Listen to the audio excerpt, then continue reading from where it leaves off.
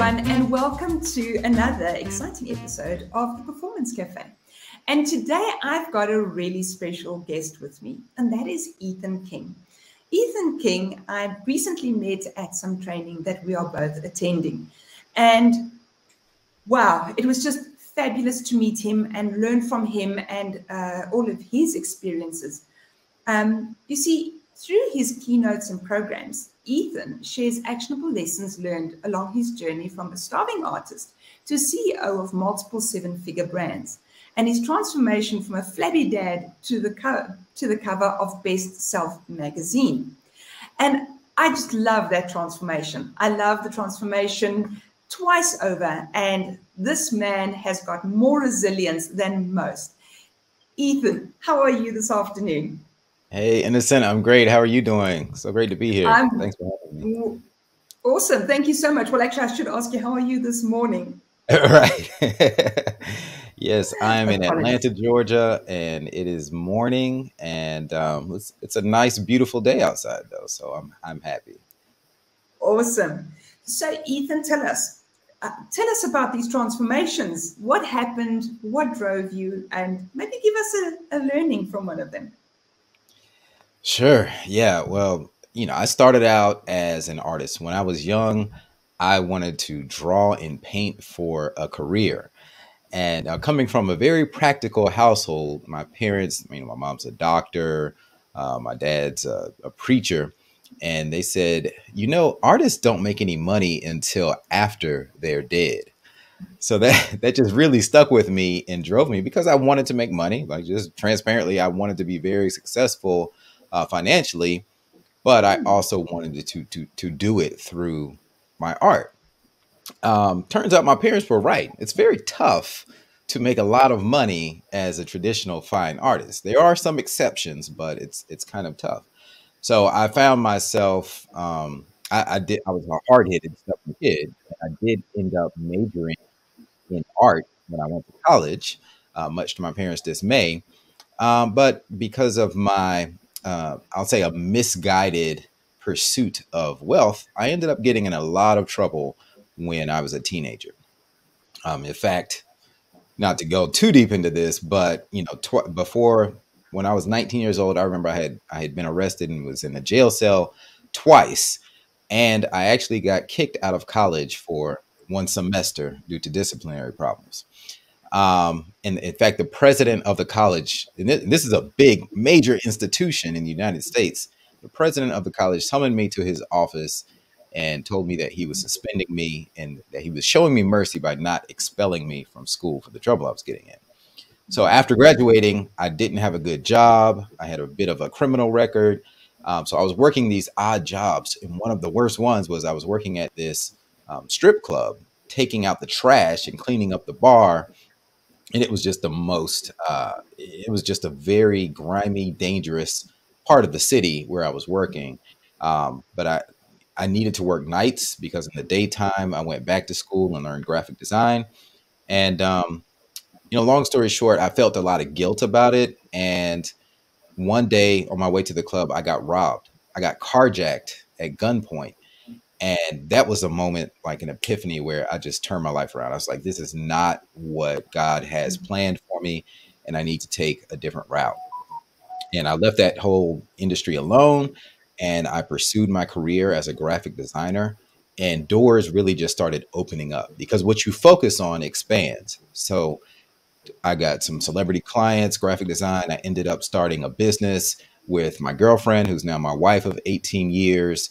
We're one of the leading producers of fraternity and sorority apparel in the United States. It's called stuffforgreeks.com. Then we opened retail stores called Zeus's Closet. We now have two brick and mortar locations. We have several e-commerce sites. And just to kind of wrap this whole transformation thing up, there was a moment where I knew that I was finally on the right path and that I had become someone else. One time we won this business award through our college alumni. It's called the Bulldog 100, and it celebrates the 100 fastest growing companies that are owned by University of Georgia alumni. So we've made this list 4 times now, but the first time we made the list, there's this big banquet, and we get called up on stage to get our award. And the person who presented me with the award was the same president that had kicked me out of college 10 years earlier. And I had this photo with him taking this, receiving this award. And I'm not sure if he even remembers who I was, but I remember that moment. And to me, that was a moment of coming full circle and Mm. becoming a new person from who I was back then. That is that is phenomenal story, and the resilience you must have shown. Because I mean, it's one thing to decide to change your life. It's a totally different thing to make it happen. So Ethan, a question we didn't prep. You see, yeah, I go already. Let me just put this off because it is making noises. I want to ask you about you and your wife. Sorry, I don't know why people are all of a sudden speaking to me. I just want to put this off. Apologies. No worries. Why they ignore me the whole day until I'm in a recording, then they go on. So it's so interesting. How do you find working with your wife? I mean, it's not really the more traditional model we're used to anymore. Right. Yeah, I get this question a lot. We both get this question a lot. And to be honest, Innocent, I really think that being business partners, growing a business from the ground up together is what has saved our marriage and kept it strong over the years. Most people think, well, how I couldn't work with my spouse. I don't know if we'd be together if we didn't work together, because I have this philosophy that a couple will last longer, will endure all of the things that life throws at you if you are side by side with a shared vision, looking together at the horizon, and you have a shared mission, a shared vision of things that you want to accomplish for your legacy, for your family, that you want for your life. You want freedom, you want experiences, and we are constantly working on this together. Now, if we were just staring into each other's eyes and in love and not having a Yes. shared vision, well, that is not as sustainable, and that's what most people try to do. And it's better. There's something I learned very recently. I want to share with you is, and I hope we have time to go into this, but there are four core human needs. And Tony Robbins teaches this. A lot of the big teachers teaches this. We need certainty, we need variety, we need love and connection, and we need significance. Those are the four core human needs. And the thing is, and we different levels of that are important to different people. Like if some people, certainty is more important. Like I do the exact same thing every single day, and I want to be certain I'm getting a paycheck. Um, that's important, significant, but we all also have a desire for love and connection. So the thing about these four core human needs is when three of them are met, you get addicted to something. When three of those core human needs are met, that is where addiction happens. And addiction can be good or bad. I mean, it doesn't matter about good or bad. It's just what it is. So in a relationship, if when it starts out and you get married and you have this newlywed bliss, right? You have certainty, your partner's going to be there for you. You have the variety because you are going on all these new experiences. Life is new. Maybe you're going on adventures together. You have the significance because you would adore each other, and you have the love and connection. So you really have all four when you're in a newlywed relationship. Well, what happens over time? Well, think maybe you have kids and things kind of, you don't spend as much time together. Maybe the variety gets boring. You're with the same person, so that area kind of wanes away. And then the significance. We tend to take people for granted the longer we're with them. It's just human nature. So neither spouse feels like they're significant anymore in the relationship.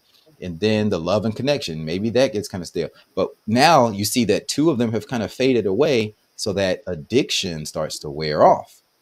And this is when problems can come in the relationship. This is when extramarital stuff can happen. It's why it happens, because you are fulfilling that core human need from somewhere else. So being aware of that, I don't have time to like solve everyone's marital problems. I know that's not what we're here to talk about today, but just being aware of that and working together actually creates an addiction, because my wife and I, we have the certainty, we have a business together. That's our livelihood. It's not a side hustle. It's our main income for our family. So we want to make sure that it thrives so we can provide the life that we want to provide for our children. So we have to drive for that certainty. We also have variety. As you know, in business, you never know what things are It's going to going to get. happen. There's always something new, right? But it keeps it Mhm. exciting, and we feel like we have significance. We're always pushing to go to the next level, and it feels great to get rewarded and to be recognized for your business achievements, or to be on a magazine cover. I never thought that would happen, but it feels great. It feels significant. And so those three core needs are met for us, and of course we have the love and connection. And that, that part, we have more of a friendship, and it was established on friendship. We were friends before. We have the foundation of being business partners. So our love is stronger than just a romantic love. So that's the key to me to working with your spouse. I think that it actually strengthens a marriage. But the key is you have to stay in your lane. Like we're very Mhm. much, my wife is, her background is in insurance, and she worked in corporate America for 8 years. So she handles more of the payroll, the HR. I cannot stand that stuff. I hate that we have to do it, but it's a necessary part of business. And I've already told you my background is in the arts. I'm more of the creative part. I'm more into the marketing, the design, the training our production artists on how to do their thing. But it's great because we stay in our lanes and we both do the necessary work. That doesn't mean there's no overlap. Of course, there's some overlap, and we act as a sounding board for each other. But it makes it easier when each person understands what they are directly responsible for. And this is a concept that we actually got from premarital counseling, and we applied to our business. So when we went to Wonderful. premarital counseling, yeah, okay, so this is a great exercise. We've been married 18 years, so this has stuck with us. But there's this worksheet that where you list out all of the different chores, just things that have to be done in life. Taking out the Mhm. trash, cleaning the bathrooms, picking up the kids from school, doing the dishes, just a list of all the things you have to do in life. And then each person in the couple independently gets this list, and they write the name next to the task. Who is responsible for this?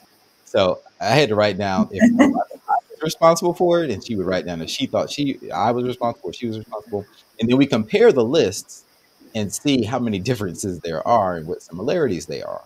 And then if there are any differences, like let's say I thought she was supposed to take out the trash and she thinks I'm supposed to take out the trash, well, we go ahead and work that out right then and there. Okay, who is the person who's responsible for the trash going out to the street for the city to pick it up? And so we decided that was me for that example. So Ethan is next to that. Now, does that mean she never rolls out the trash? No, of course. She does sometimes. But I am the DRI, the directly responsible individual, Steve Jobs' term, for rolling the trash out to the side of the street. Now, I can hire somebody to do that. I can do it myself. I can ask one of the kids to do it. Sometimes my wife may do it, but I'm the one who's owning that task. So if you think about life in that way, where there's one person who's responsible for every task, you do the same thing in business, then there's no ambiguity, and there's because Mm. ambiguity leads to um, distress. When I'm sitting here thinking, "Oh, you were supposed to take out the trash," and she's thinking, "Oh, he was supposed to take out the trash," and nobody's saying anything, and we're mad at And each other. it's like, Yeah, and getting irritated. Yes. yeah, and then if you don't communicate it, then the next day it's something else, and it just compounds, and then you forgot what you were initially mad at the person about, you know, 10 months ago, but now they just irritate you, and you want a divorce. So anyway, I silly think example about the trash, but that has really really helped us in our lives. so. That is such an interesting example because I wonder what would happen if we had businesses where people did that example based on what my role is. Because I wonder Yeah. how much role clarity there sometimes is in business. But Ethan, I have to ask you another question. It's fabulous that I mean everything around what you do comes down to apparel. And we've just spent 18 months in COVID, where we've all been sitting and having meetings in our slippers. Hmm. Why is apparel, why is brand, why is the way I look so important? Yeah. Wow. What a great question. Okay. So this is why in in August of this year, the richest person in the world became the CEO of Louis Vuitton, Moet Hennessy, LVMH, became the world's richest person. If you think about it, Louis Vuitton, it's a luxury brand, right? Why would a luxury brand be flourishing when we're in the midst of a global pandemic? Doesn't make any sense. People, logic would tell you that some pharmaceutical company or commodities or food, would be thriving right now because those are core needs. But it's fashion, it's luxury. And why is that important? Because our need for identity, for significance, like we all have that. We want to show the world who we are. That is why fashion and style are important. And it's different for everyone. I mean, like right now, I just have on a plain shirt. It doesn't matter. It's just a blue shirt for Mm-hmm. functional purposes of this interview. But if I really Yes. wanted to show who I, having my logo on the shirt says something. I'm proud of Mm. this company that I founded, or I'm proud of where I work, or I'm part of a team. But if like someone who wears the Louis Vuitton logo, they're saying I am a person of status. I have wealth. Uh, I can have this $4,000 Louis Vuitton bag because of who I am. We want people to think a certain way about us. In our market, a lot of what we do is related to fraternities and sororities, which I know is more of an American thing, but it's a group that you are proud to be part of. You're showing off your affiliation, your colors, your letters, because there are over 500 different fraternities and sororities, but they each kind of have a different meaning, a different culture, different core values. And those core values bring out what you're all about. For example, my fraternity, Kappa Alpha Psi, well, our motto is achievement in every field of human endeavor. And when I was in college, that just really resonated with me because it's about achieving in all of the things. And we'll talk about this more later, I know, in our interview, because I've developed a whole philosophy about what exactly that means for me and for everyone else, but achieving in every field of human endeavor. So when I put on that jacket with my fraternity letters, it gives you a feeling, right? When you put on clothes, right? Because you're embracing the meaning of the fashion. It has to follow function, and it has to actually, it's really all about the core function of what you're trying to do at the time. If I'm getting dressed to work at my desk, I want to be comfortable. If I'm going to be on Zoom, though, I need to make sure I'm also presentable to the audience I'm speaking with, at least from the chest up, right?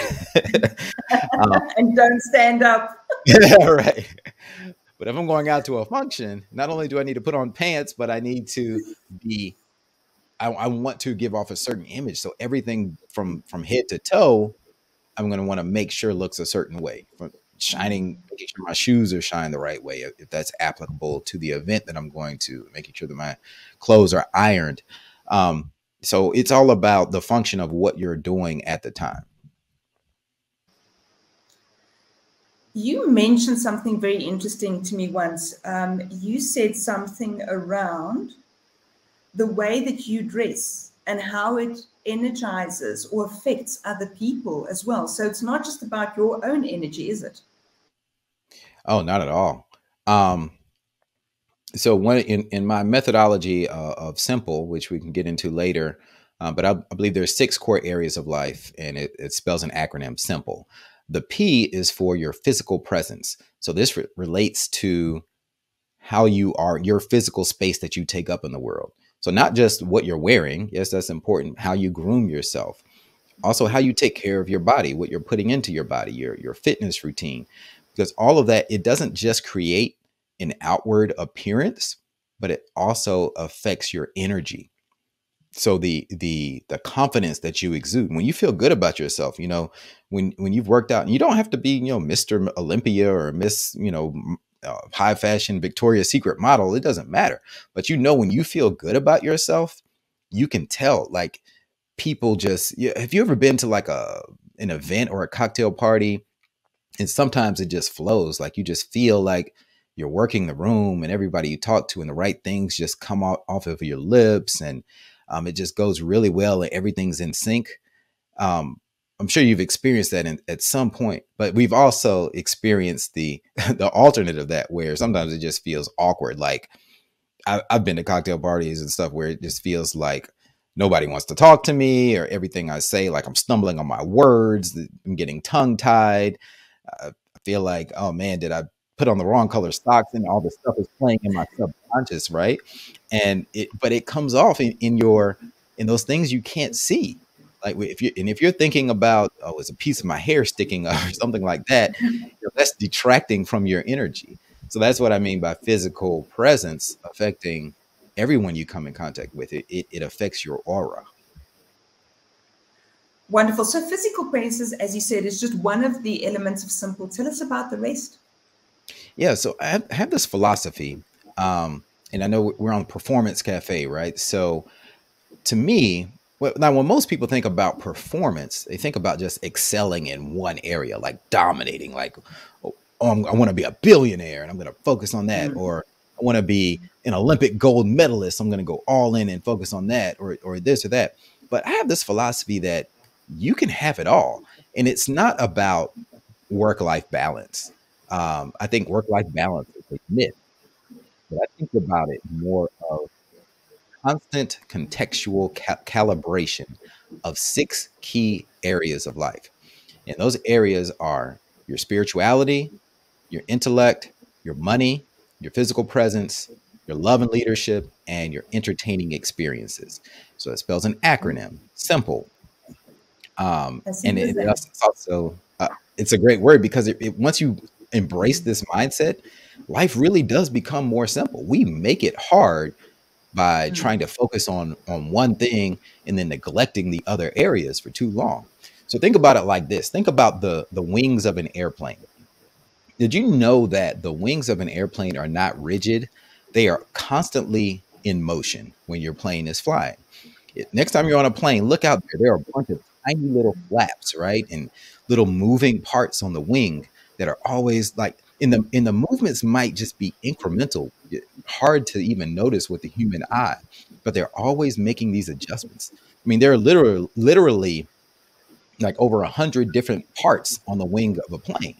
And so all of these micro adjustments to adjust for, rough air and turbulence, to move the plane and get to avoid obstacles. Of course, they have to avoid other planes. And most of this is done by autopilot. In fact, 90% of the flight is on autopilot. The pilot really just it handles like takeoff and landing. Mm. So what's cool about that, what taught me about that, is if you think of those 6 areas that I mentioned as like the wings of your plane, well, you just Mm. calibrate a little bit here and there, depending on the circumstances of what's going on in your life at that very moment. And that can get down to the day by day. So take an assessment of your day today. Well, how are you doing in each of those areas? How am I feeling? And when I talk about spirituality, for some people that's kind of a turnoff, because they think of Mm. religion or this Mm. mystical stuff, right? But so sometimes when that S, I want you to Mm. think of it as subconscious restructuring, because it's really what spirituality is, actually more scientific than we realize. We just don't know how the science works yet. Because if you Okay. think about, like, for example, my cell phone, right? Mm-hmm. What makes this work? I can't see the invisible forces that go to the cell phone tower and to the satellite or whatever. I don't care how it works. I just want it to work, and it better work, or I'm going to be calling the phone company or going to the Apple store, right, to complain. What? Why do I trust those invisible forces that I don't understand? There are so many invisible forces in this world that we don't yet understand. There's more invisible things than there are visible things, if you think about it. So the key is to tap into those invisible things. And I have a method for doing that. And I believe that is actually the structure of the foundation of improving all the areas of your life, is having a strong foundation in rewiring and restructuring your subconscious daily. You want me to get into that? Well, you see, we shouldn't because we don't have time, but I have a question. Of course, I always Uh-huh. have a question. Have you noticed? This is me. Um, when you say spiritual, you're quite right. One thinks religion or even spirituality. But now you're talking about rewiring my subconscious. Where do the two come together? Give me Yeah. an Yeah. example. Great question. So in religion, most religions have some form of prayer or maybe meditation or incantations. It's all really connected to the same thing. What we are doing is we're being still and we are allowing our brain to get in tune with the universe. I mean, every thought, think of it like this: a thought is actually a thing. When you have a thought in your brain, there's actually an electrical spark, a like things happen in your brain, like an actual like electrons fire off I'm sorry, neurons fire off in your brain. So now it actually exists in this world as matter, as a neuron that fired off in your brain. The next, and remember, Einstein said energy cannot be created or destroyed; it can only change form. Well, the next form that your thought takes is in the form of a word. You speak out the thought that you had. Now it exists in the world as sound waves. And then the next thing is you take action. Thoughts become actions. I mean, thoughts become words, words become actions. Now you're doing something. Maybe you start building that invention that was a thought in your brain, then you spoke it, and then you start doing it. So this is how things come to be. Everything comes into the world as a thought. So when you sit down and you be still in the morning and you meditate, whatever you want to practice, it can be transcendental meditation. That's what I practice.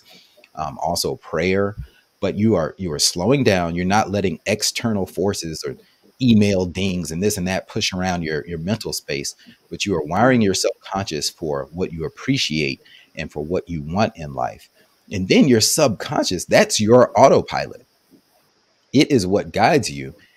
Your subconscious actually, think about like when you drive from here to the office, you don't even think about it I because it's don't think part of about your subconscious now. You can be thinking about a million other things, having phone conversations, doing whatever, because you've driven so much that it's become habit and become second nature. Sometimes you don't even remember the drive from your office to home. You just, oh, I'm just here. So that if you constantly program your subconscious every day for the things that you want in life, then they'll just start to happen. it. Okay, sir. I'll buy. Except, what do we do with failure? Failure. So, I mean, tell me more about failure. So I have a vision board. So let's say I take my vision board and I meditate with my vision board. You're saying I'm attracting it to me, which is fine. I Mhm. understand that concept. But what do I do then when I fail? Because doesn't failure sort of put a spoke in the wheel of all of this? Okay. So, wonderful question. The thing to remember this is, failure isn't permanent. I think it was Churchill who said, no, success is never permanent and failure isn't fatal. So neither success or failure are permanent. If you feel like you failed, you just haven't gotten there yet. Or maybe you did fail at something that you wanted to do and you learned a lesson from it. So that's still not a failure because I believe that in life, I either win or I learn. If I lose something, there's a valuable lesson that I learned there. And even like, for example, I remember going through a lawsuit in my business one time due to like a silly loophole in a contract. We ended up in this long dispute and these people tried to take us to the cleaners. Like I almost thought I was going to have to file bankruptcy. It was a very, very scary time. I was able to get through it and I learned a lot in that process. In that 8-month process, hired a great attorney. We countersued and ended up settling. But I could have gotten a law degree. I spent a lot of money going through that process. So, and after I went through, I studied so much because you have great lawyers, but at the end of the day, if you ever go through something like that, you need to be knowledgeable yourself because it's your bank account, it's your funds. So I dove in and I learned a ton about contract law that I didn't know before. And at the end of the day, with legal fees and everything, I probably ended up spending about $300,000 just to settle this thing. Such a nuisance. But I said, you know what? That was equivalent to like I paid tuition in life. Not only did I get my law degree just now through the hard knocks of life, but I also learned a ton of things about business, and it actually has helped my business now going through that experience. And while I hated it at the time, I'm thankful that it happened now. So failures in life are really opportunities to enhance you. I believe that the universe is conspiring for you at all times. Even when it seems like things are bad, they are actually working for your good. I love that. So, Ethan, I mean, we are both entrepreneurs. I get it. When we make mistakes, at least we make it on our own bank balance. How do I, as a manager in a business, deal with it, or in my own business, deal with it when someone else makes the mistake that costs me all those school fees, as you put it once? Oh yeah, it's so tough. Like when you have an employee or a team member who makes a mistake and it impacts the company and it causes you to lose money or lose customers or goodwill. I've totally been there. I think that's part of delegation. You have to be okay with the fact that somebody is going to make a mistake that is going to impact you. It's one of the it's the rub. It's one of the parts of being a leader. And business, well, first of all, there's still always a learning lesson in there. There's a learning lesson in there for the person who made the mistake.